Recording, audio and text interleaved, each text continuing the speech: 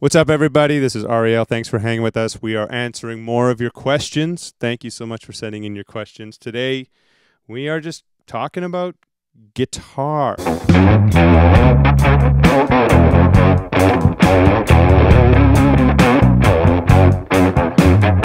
First question. Are any of your songs in standard tuning? I don't have an extra guitar to retune super low. I write a lot of my songs in like baritone tuning sometimes and open tuning. But the truth is you can play any of my songs in standard tuning if you just know what the chords are and if you learn what the notes are. You know, yes, they may be written in a certain tuning for effect and the sound and just like that's the range I like to hear music right now, especially on guitar when I'm writing. But you can play it in any tuning you want. If you want, this is not commercial, but I do have sheet music and tabs for all my music, which you can get on my website. So if you don't want to necessarily tune to something else, you at least have the notation. Or if you want to figure out or just be told what the tuning is, you can go to it there. So that's probably the easiest bet. If I wanted to cover a clip of Heart by Heart, what tuning do you use with the capo? Well, this guitar is in B standard. So I normally capo up to the 3rd fret, you know, which makes it, if we count up, B, C, C sharp, D, we're technically in D standard now. But the song is in F.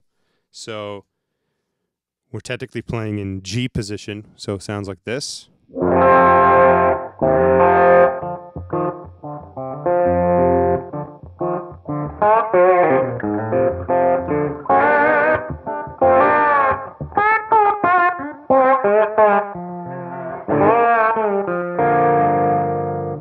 So, yeah, you want a capo, 3rd fret if you're in B standard, or if you're in D standard, just play it in G shape. Maybe get a filtery pedal for this sound. I use the H9, and have fun with it. Let's hear your version. This is a great question here. How have you dealt with blocks in practicing? Why don't you start, Jon? Yeah, totally. I mean, I feel like that's something I'm still trying to figure out on some level, but I feel like a nice thing is if you can ever like keep track of what you're working on, like don't just, if you can force yourself to like when you're sitting down, like say like I practiced this specific thing for 5 minutes, and like for drums I always think, okay, I'm playing this groove at like 100 BPM for 5 minutes, and then I'll be like, okay, yesterday I did that, maybe today I'll try 101. I feel like that's kind of more tangible way to see your progress.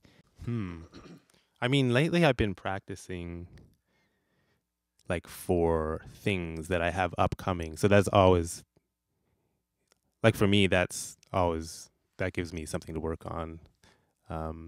So yeah, that's mostly what I've been doing, just working on things specifically that I have coming up, like gigs and stuff like that. I guess I would probably just like move on to something else temporarily. Yeah. Try and work on something else and come back to that at a later time, maybe. Yeah, I agree with that. Sometimes I just stop.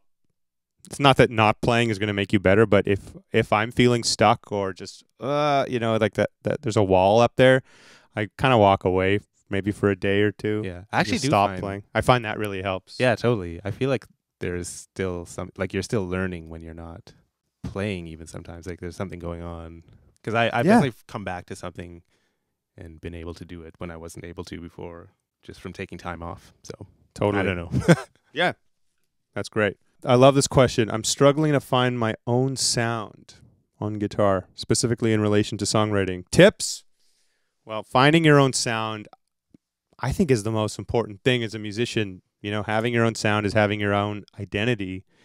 And the thing is, at least in my experience, we have our own sound right from the very beginning. We just don't realize it. Like we're always maybe comparing to others and comparing to other things and thinking that we have to sound a certain way to be considered good or to be considered that. And we're always chasing something when really there's only one of you. There's only one Jon. There's only one Julian. And there's one of me. And like unapologetically, we're just going to be the best us. So if you just start tapping into that, like for example, I would always record every show, every gig, every rehearsal, my practicing. And I just became really self-aware of my own things that I do, and maybe they were different than what other people. And a lot of times I think that was a bad thing, and then I eventually got comfortable with it, and I ran in the direction of just like being authentic and being myself. And it's a lot more fun to just fully be yourself. So I think the way to really start doing that is maybe documenting yourself, being aware of it, not being afraid to be different, and finding out what your natural tendencies are musically. And don't worry about comparing other people. Like, sure, like be aware of other ways. Music is conversation, it's like all slang. So it's different ways of doing and saying things, but the way that you specifically say things without even thinking about it, just like in conversation, that's what you should be really tapping into. How do I practice slide without throwing it across the room in frustration? Like anything, it's a disappointing answer, but it's just time. You have to stick with it. I don't think you should try to jump or fly before you're like even standing up, so to speak. Give yourself small little wins, just try to get a nice sound at first, just a nice simple, maybe work in some vibrato. If you can play horizontally even, that's like 90% of playing slide. So just getting a good sound, playing in tune, having some vibrato, I think just work on those. And maybe just start with taking things you've played a lot already. Maybe it's a lick, maybe it's a melody, Try to play that. And just like make it feel natural. And like just like anything, when something's new, it's going to be really difficult, especially slide. It's not super intuitive and instinctual. You have to like spend time with it and just kind of make it feel like it's an extension of your finger. So just take time with it. Make sure you find the right slide that fits you. I think that's one thing that most people don't realize. Find one that fits. This one obviously is my signature model, but it fits my finger perfectly. I like to play on my pinky. Maybe you like to play on a different finger. So do that. Find a slide that fits. Maybe raise your action on the guitar a bit. That will help a lot. And just keep working on it. You'll get there. How did you get comfortable switching between open and standard tuning? I get confused. It is confusing. It's kind of like two different instruments. And long time ago, I started to get interested in open tuning. And I just tuned a guitar of mine to open E. And I started taking it on a lot of gigs I was playing. For better or for worse, there was a lot of crashing and burning, but it helped me take all the things I knew in standard tuning and start applying them to open tuning, because a lot of the positions in open E, if this was E and this is A was still here, B was still here. It was all very similar. And then just the fingerings for scales and chords, I sat down and spent time and kind of figured out the basics of how they are formatted and like going to come out. And I just started eventually applying it on stage a lot, applying it in context, and then just working on it at home to a point where, I think I'm still more comfortable in standard tuning, but I can switch between them like they're two different instruments, so to speak. And I like to write between them. They feel like open tuning feels like piano to me. It doesn't feel like this slide guitar tuning only. It feels like this more open piano-like sound, whereas standard tuning is very like guitar. And I like the contrast between them because they do have a different sound, and they make you play a little differently between each other. And that was what inspired me the most. So just spend time with it, commit to it. And like I said with slide, just take things you already know how to play and try to apply it in open tuning. Last question. Any tips for working on dynamics in your playing? Just got tips for the London show. Thank you. You're referring to London, Ontario. I think dynamics are the most important thing. And I'd say we put a big focus on dynamics in this band. I feel like a lot of people respond to flashy playing. A lot of people respond to someone singing a note and holding it a long time, or screaming or singing really high. And the last thing that people respond to without even really realizing is the peaks and valleys, dynamics. Something gets really loud and then it gets really quiet again. And then it gets loud again. It's like takes you on this ride that you don't even realize. As a guitar player, just on my own, like with singing and with guitar, I'm very aware of sometimes it's better to be loud, sometimes it's better to be quiet, depending on what section of the song is. What do you guys think of for dynamics? Like, what comes to mind to try to be on top of that kind of stuff? One thing that I do, like, specifically for dynamics is I play a lot. I'm realizing, like, with my thumb, like, I'll palm mute a lot, because then you can really control the note decay and volume. So I think I do that a lot with us. Yeah, it's a good point. Like, for guitar players, like, where you play the guitar, like, whether it's here, by the bridge,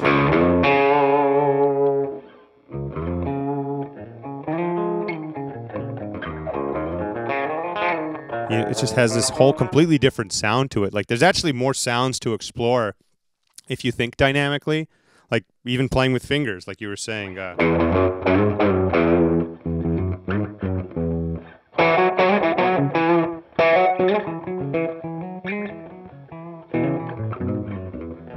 think there's a lot more music to be made and a lot of more musically interesting things to say if you think dynamically, because you can actually say even a lot less. I think we tend to think that more is more, and like you need to play all the notes, you need to play all the rudiments, all this shit to be interesting as a musician. But really, it's not what you're playing, it's how you're playing it, and that is so much to do with the dynamics. So yeah. Learning how to say goodbye to someone that I thought I knew. It's hard to know who's on your side. Why do you have to make me choose? You said it was black or white. You painted me into a corner, then turned around and blurred the line. What was it even like before? Yeah. And I know I could be wrong. Have been believing in something for so long. To say is I wish the good things they didn't change. I'm learning how to say goodbye. It's something that I have to do, and there's no choice now but to take my time.